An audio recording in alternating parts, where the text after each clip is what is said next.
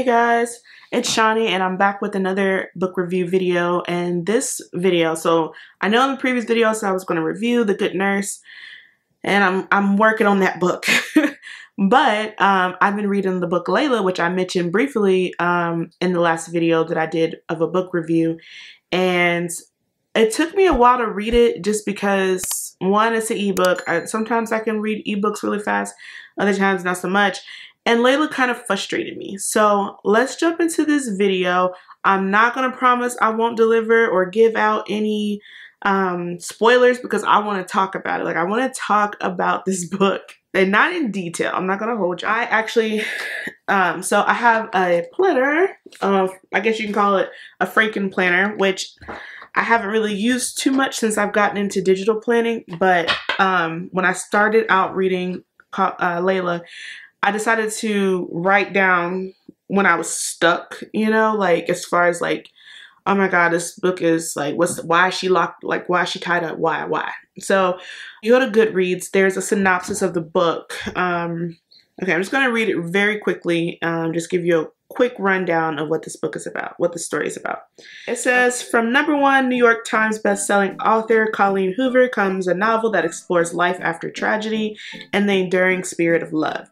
When Leeds meet Layla, he's convinced he'll spend the rest of his life with her until an unexpected attack leaves Layla fighting for her life. After weeks in the hospital, Layla recovers physically, but the emotional and mental scarring has altered the woman Leeds fell in love with. In order to put their relationship back on track, Leeds whisks Layla away to the bed and breakfast where they first met. Once they arrive, Layla's behavior takes a bizarre turn, and that's just one of many inexplicable occurrences. Feeling distant from Layla, Leeds soon finds solace in Willow, another guest of the B&B with whom he forms a connection through their shared concerns. His decision to help her find answers put him in direct conflict with Layla's well-being. Leeds soon realizes he has to make a choice because he can't help both of them. But if he makes the wrong choice, it could be detrimental for all of them. Dum dum dum. You're like, okay, what is this about? This is that's what it's about. It kind of intrigues you a little bit. It's got a little paranormal, supernatural, you know, kind of makes you scared. Don't read it at night if you're a scaredy cat. Which, I ain't gonna lie, I did finish this book pretty much this morning. I started late last night and then I finished it this morning, and today is Thursday.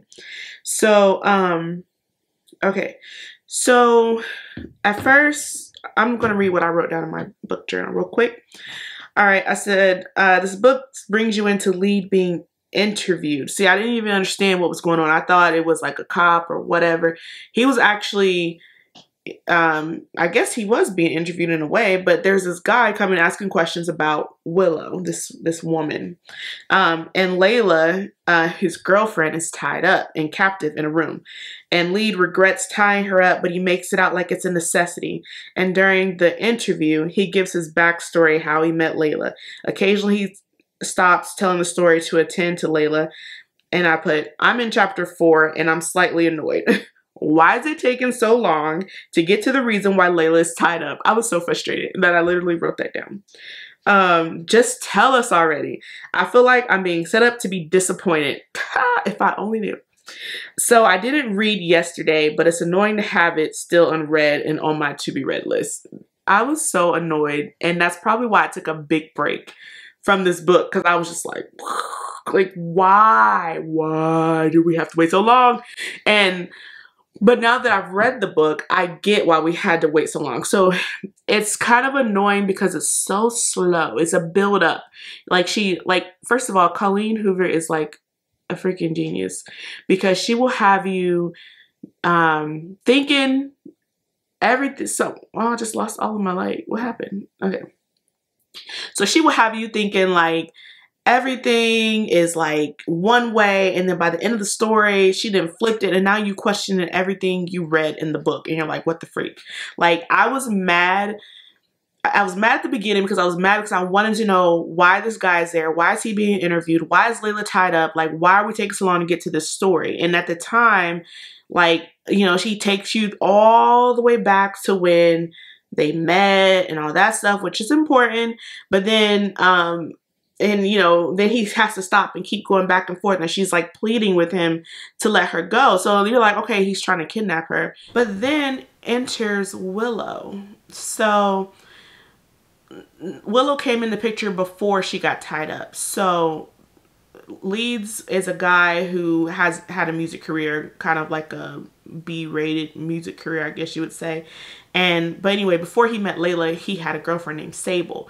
And Sable was like obsessed with him, okay? And so when he started dating Layla, Layla posted a picture, or they posted a picture up on Instagram. Sable found out. She got mad. She was like, "Your crazy ex-girlfriend."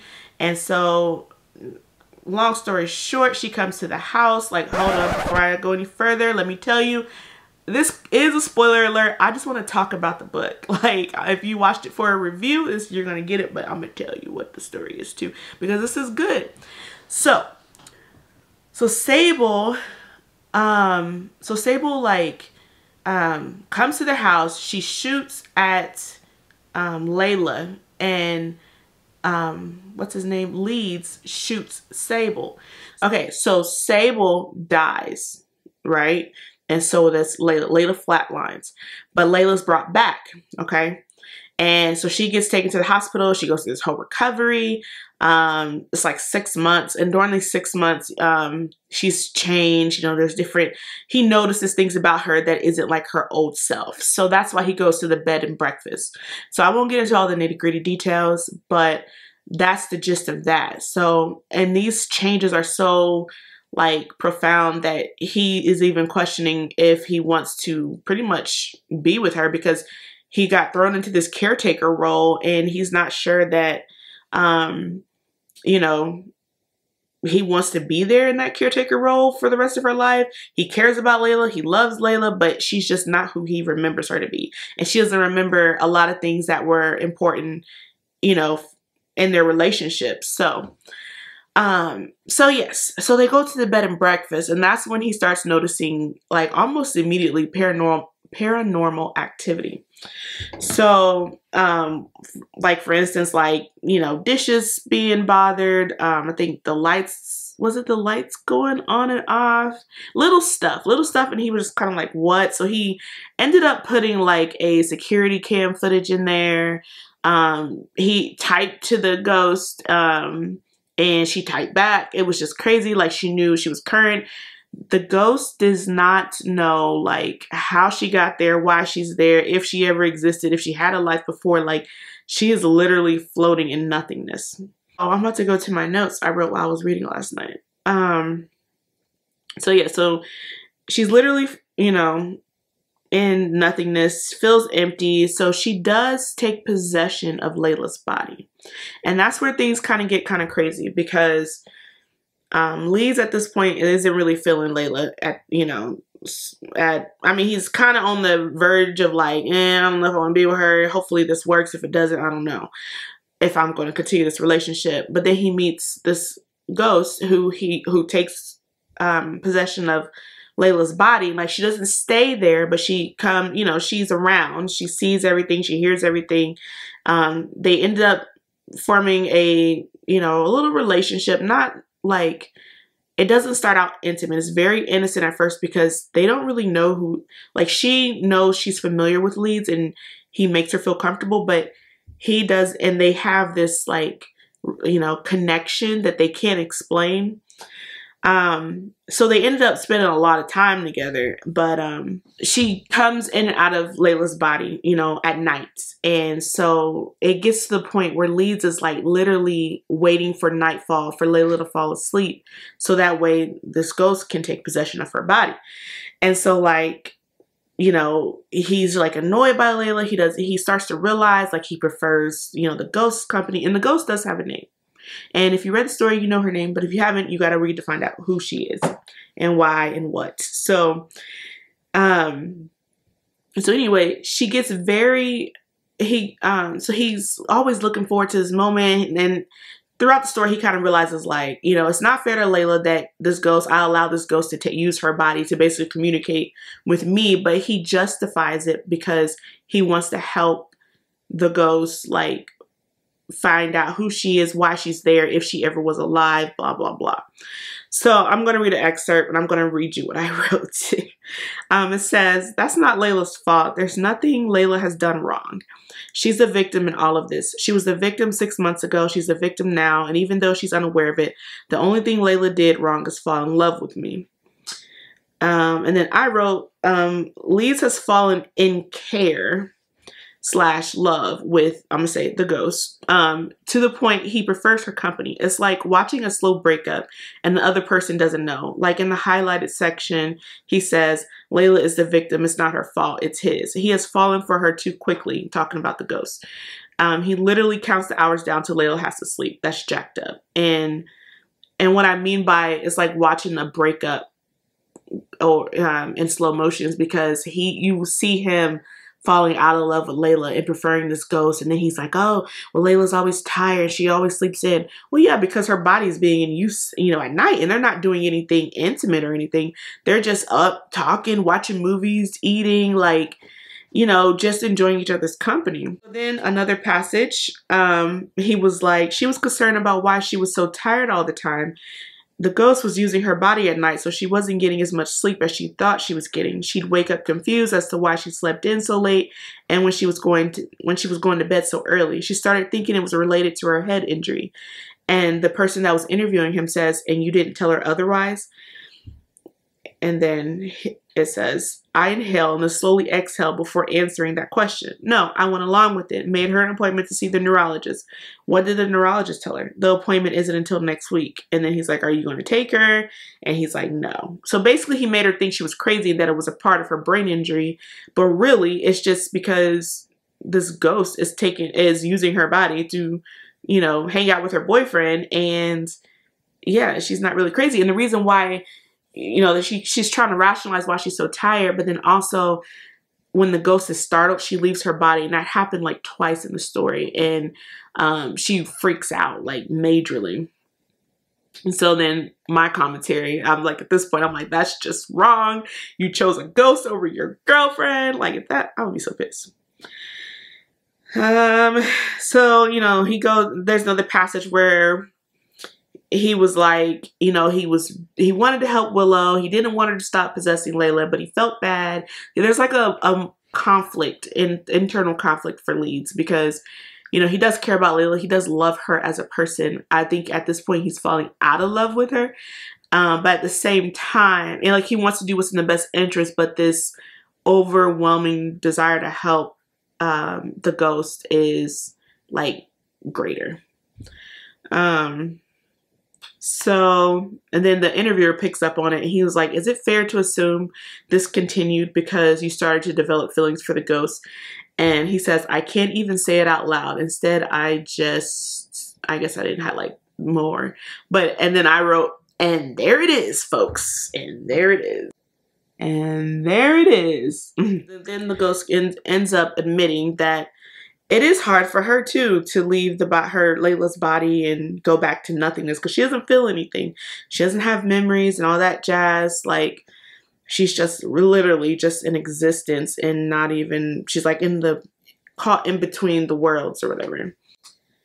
I wrote, the tired version of Layla is unattractive to Leeds, but yet he still allows Willow to use her body, thus giving you the version of Layla you don't prefer.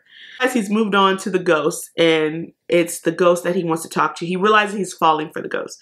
And then he also realizes that the ghost taking over Layla's body is causing Layla distress and causing her to be tired. And then he feels like he's turning into a liar. It's kind of like he's being selfish in a sense. Like, he wants what he wants. He cares, but he doesn't care how it affects her. It also affects him, but he's just kind of selfish in this sense. There's a conflict between him and the ghost, and then he does tell her to leave Layla's body. So they get into it. I forget what it's about, but yeah, so they get into an argument, and he tells her to leave. And it's almost as if they like break up or whatever. But also him and Layla get into an argument, to where she kind of discovers, you know, a surprise, or she discovers he wanted to propose to her. She finds that out, like she discovers that, and but she gets mad at him because she feels like he's been questioning their relationship for the last 6 months, and then she wants to leave, but his only concern is, I can't let Layla leave because if she leaves, I won't see Willow again. And so then they're like, you know, he tries to stop her, and then he ends up proposing to her. There was one point in the story where I was just like, you know what? I don't even feel bad for leads. Like, I felt like it was karma at a certain point, you know? But Colleen, like I said, Colleen Hoover does that. If you read Verity, like, she has you thinking, like, you get so mad in the beginning. Like, you're mad at Leeds for allowing this ghost to use Layla. Then you're mad at him for tying Layla up without hurrying up and getting to the point of why. And then once you see the story unfold, you're like, how can he, you know, try to live this double life? And then when you find out, after it's dragged on for almost 293 pages, that, you know, it's actually a love story. it's kind of interesting. Then you're like conflicted yourself. Like, no, I want to be mad. I want to hate this Leeds character. But then, you know, almost 3/4 of the way through the book, you're just like rooting for them to work, you know, him and the ghost. She gets you mad at the ghost and Leeds, and then at the end you're rooting for them. So it was just like one of those, like, Layla is one of those stories that you have to be patient and to get through all of the, you know, I'm not going to say mundane, but you got to get through all the boring stuff, the plot building stuff, before you even get to the real meat to where you're actually page turning. But then once you get to that page turning part, like, it's interesting, you're intrigued, your emotions are all caught up in it. I do think the part with the interviewer, like, I feel like, you know, that was kind of dragged on. I feel like Layla, like, it's not the same, but it reminds you, if you ever watch soap operas in like the early 2000s or whatever, of Passions, and how, like, Louise and Sheridan and I forget her name. I can see her face. Beth. They were all like in this like web, and, you know, Sheridan was locked in the basement, and they would, you know, Beth and her mother was keeping her locked up, and Louise would get so close, and then they would just like yank him back, and, you know, it'll be like 2 seconds for him opening the door, and then like, I don't know, Beth would come out of nowhere, or her mother would come out of nowhere and be like, oh, Louise, blah, blah, blah, blah. And then Sheridan's like, no, Louise. And it's like, oh my God. And then the next episode, he gets a little bit closer, and then he got to start all over again. And he's like, Sheridan. Oh my God. Anyways, that's what I felt with Layla. It was just like, get to the point of why Layla was freaking tied up. Like, get to the point, get to the meat. But I will say, if you can stick it out and read all of the stuff that kind of makes you want to be like, bruh, you know, if you get through that point, you get to the point of the page turner, which is about the middle of the book, just about. It's a good book. It's a good read. I did give it 5 out of 5 stars. I did read on Goodreads. Some people were like, they didn't really care for the whole, like, you know, emotional abuse and, you know, kidnapping and, you know, with him, or holding somebody against their will, like tying her up and all that stuff. So a lot of people weren't a fan of that. But I just think that was just the element of the story. Like, it could be triggering for some people, so I get that. But I mean, it wasn't my favorite part. I hated the fact that she was tied up, but for the plot, I understood. Once you get to the end, you understand why she's tied up.